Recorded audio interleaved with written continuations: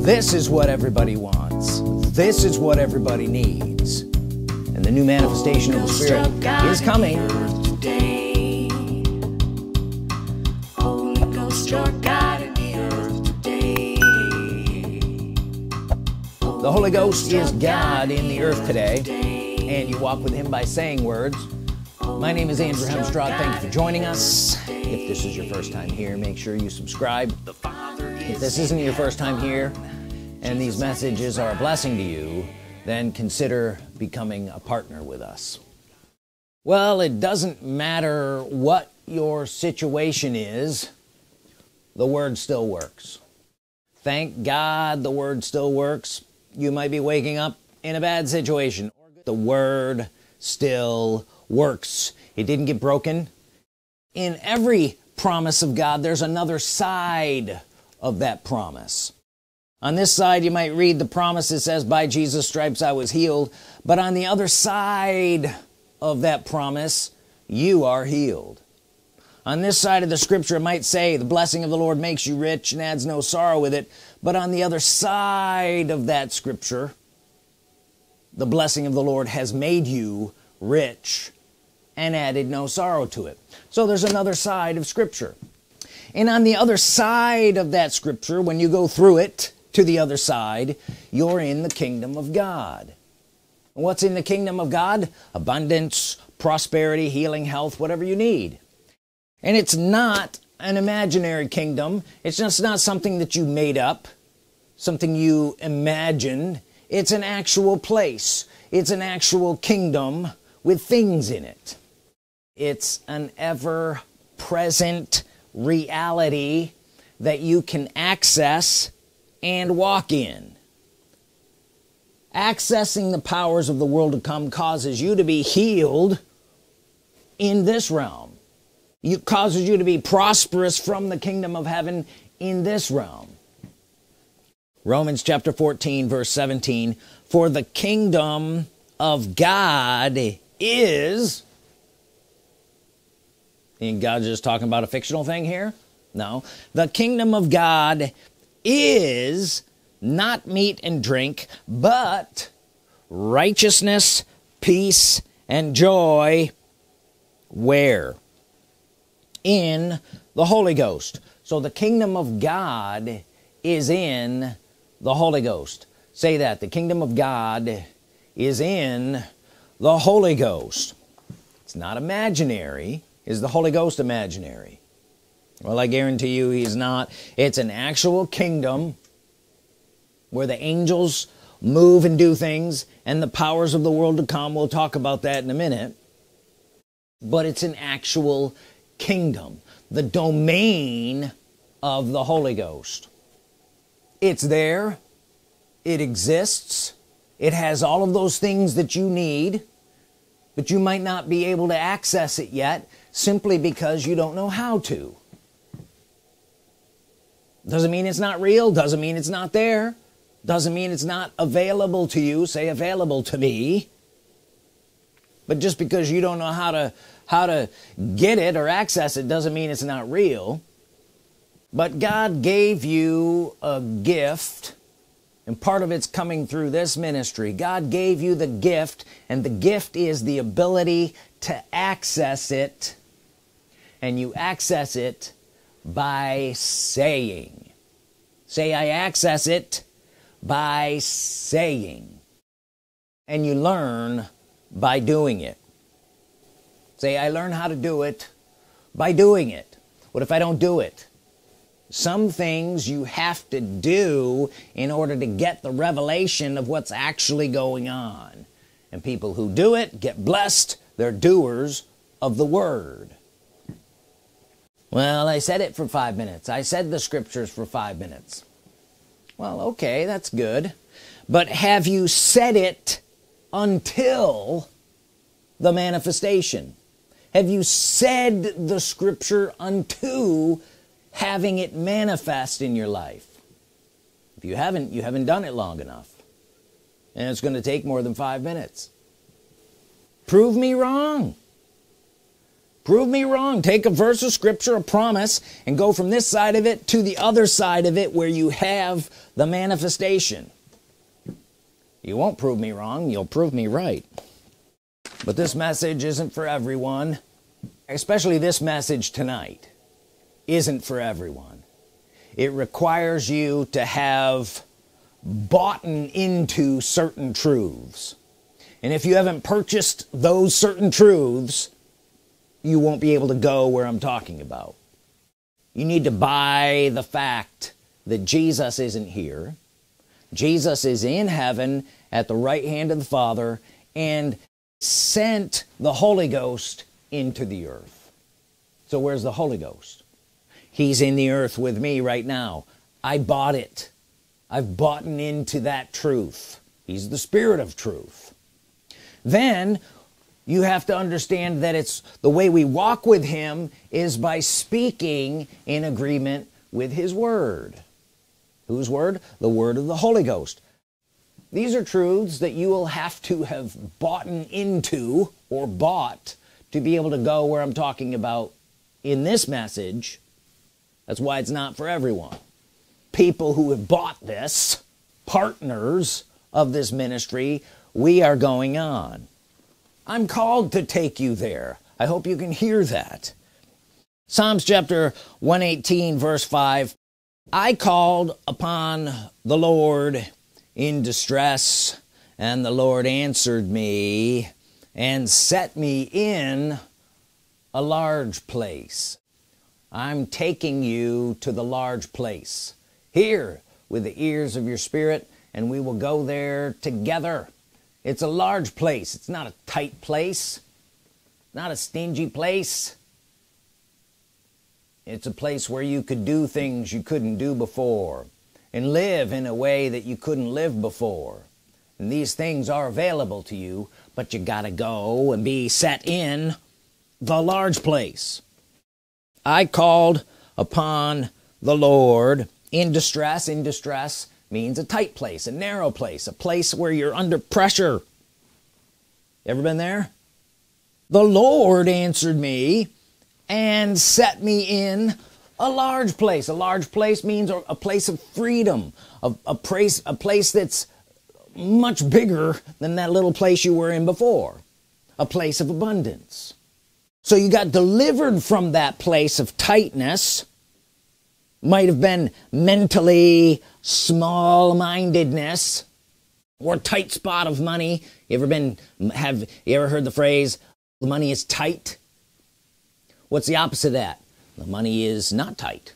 You have more than enough. That's abundance. How about a tight economy? The economy's tight. But over here in this large place, and we're going to be talking about the kingdom, it's a place where it's not a tight economy. Do you suppose God has a tight economy? So I called upon the Lord. The Lord of what? The Lord of that kingdom we're talking about. Remember, the kingdom of God is in righteousness, peace, and joy in the Holy Ghost. The kingdom of God is in the Holy Ghost. The Holy Ghost is the Lord of. He's the Lord of the kingdom. So I called upon the Lord, and the Lord answered me. Who's the Lord that answered you and set you in? And this is where you're going to have to get a grip on this. That's why I said this message isn't for everyone. There are certain things you're going to have bought into already to be able to go to this place that I'm taking you to tonight. The Lord answered me. Who answered you? 2 Corinthians chapter 3 verse 16. Nevertheless, when it shall turn to the Lord, the veil shall be taken away. Now the Lord is, veil taken away, that Spirit. Now the Lord is that Spirit. Now the Lord is that Spirit. I called upon the Lord. Who did I call upon? That Spirit. The Lord answered me and set me in a large place, a place of freedom. Now the Lord is that Spirit, and where the Spirit of the Lord is, there is freedom or liberty, a large place, a kingdom that's not bound by the tightness of the supposed reality that you're in right now. Now the Lord is the Holy Ghost. The Holy Ghost is the one who answers you, and he answers you from that kingdom that he's the Lord over. Does that make sense? And he sets you in a large place. So if I call, we'll get into this in a minute, if I call upon the Holy Ghost, who is God in the earth today, he's going to answer me and set me in a large place. It will be a place that's his. He's going to give you things that are his. Well, the fact is, there is a whole kingdom, and I hope you can hear this. There is a whole kingdom in here. Well, I'm taking you someplace that others can't go. In fact, the Holy Ghost told me that they would not go here. This place where the Holy Ghost is Lord. And the reason is they won't worship him as Lord, so they can't go here. How do we call upon the Holy Ghost? By saying. I called upon the Lord. So I was saying. I called upon, yeah, this is how you call upon the Holy Ghost, right? Again, people can't go to where we're going tonight without some basic things that they've already bought. One is that the Holy Ghost is God. He's in the earth today. Now the Lord is. And number two, you walk with him by saying words. I called upon the Lord, the Holy Ghost, calling. Say calling. What is calling? You ever call somebody and not say anything? What, are you just going to breathe on the phone? I don't think so. You call them by saying. When you say a verse of scripture, when you quote a promise of God, you are calling upon the Lord, the Holy Ghost. Well, we know how to call upon the Lord, the Holy Ghost, and we know who we're calling upon when we're doing it. What good is that? Well, the whole kingdom is in there. There's a whole kingdom in there. There's a whole kingdom in there. In where? In calling upon the Lord, him taking you out of the tight place and putting you into a large place, one that's based on his kingdom and not on your tightness. Hebrews chapter 6 verse 4, and have tasted of the heavenly gift and were made partakers of the Holy Ghost. Verse 5, and have tasted the good word of God. Say tasted. This means, what do you taste with? Your mouth and your tongue. So this says you tasted the good word of God, which meant you have the good word of God in your mouth. And the powers of the world to come. What's the world to come? The powers of the world to come, that would be the world that comes with the kingdom of the Holy Ghost. It says you have tasted it. How do you taste it? With your mouth, saying the good word of God. That's how you access the powers of the world to come. Are you getting this? Another way to say that would be the kingdom of the world to come. Tasting the good word of God and the powers of the world to come, and being partaker of the Holy Ghost. Those who go here will be great in the kingdom of God. Not only in this time, but in the future, the kingdom that is to come. We will go far, far ahead of many others. Now think of this, supernatural wealth. If I'm to have supernatural wealth in this life, what about supernatural healing, supernatural health, supernatural youth renewal? Where does that come from? Who's Lord of that kingdom? Now in the earth, Now the Lord is that Spirit, the Holy Ghost. How do we call upon him? By saying words. Kingdom of God, the kingdom of God, the kingdom of God, the kingdom of the Holy Ghost, who is God, his word in your mouth, powers of the world to come. Are you getting this?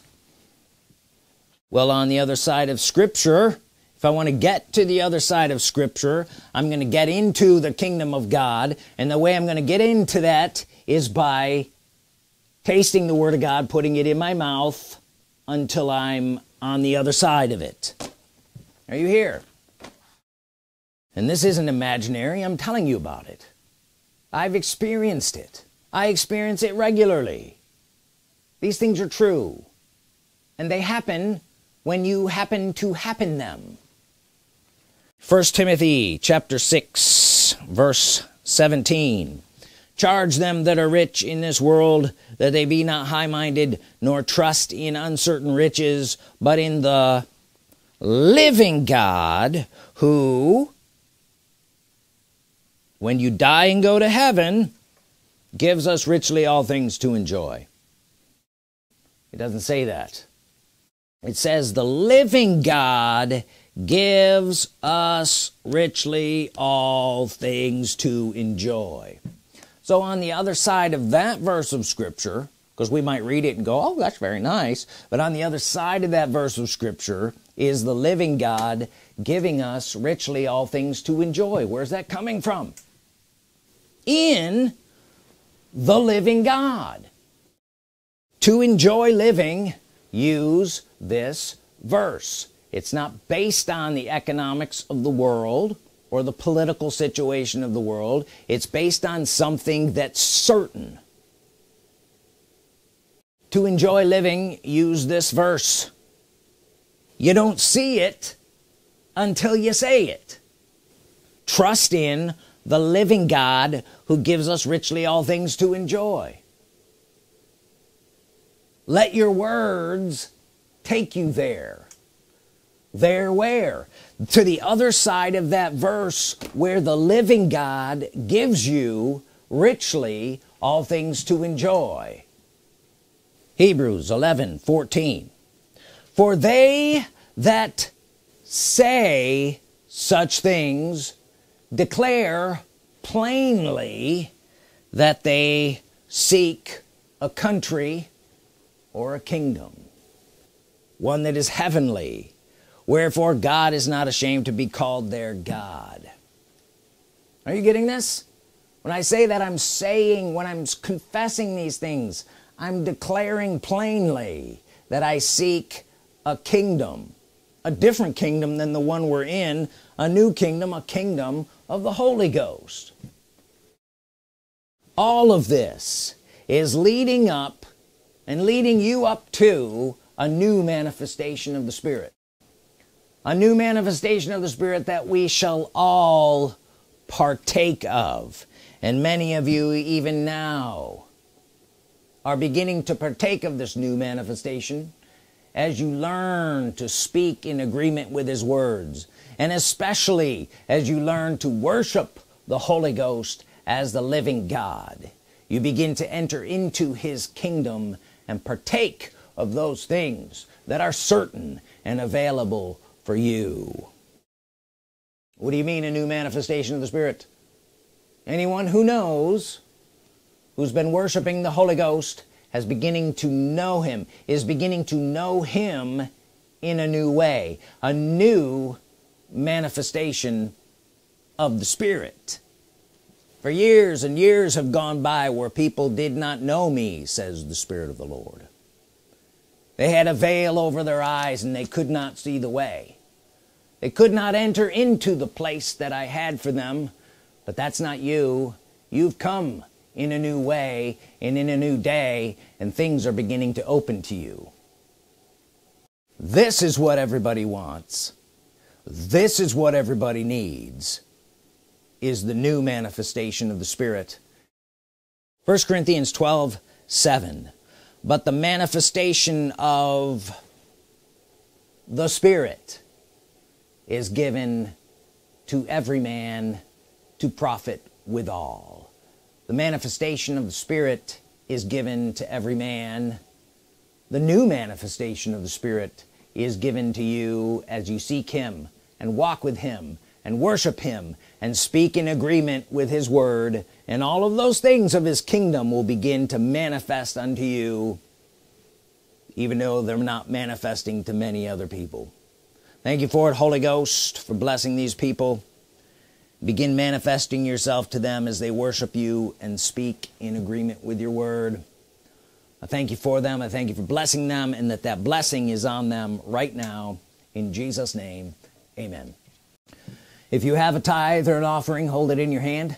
Say this after me. Holy Ghost, I worship you. I thank you that you are Lord over the kingdom of God in the earth today, and that as I worship you and walk with you, great things begin manifesting in my life. The promises of God, the prosperity of God, the healing of God, the youth renewal of God, all are manifesting in my life right now in Jesus' name. Jesus at His right hand. Holy Ghost, your God in the earth today.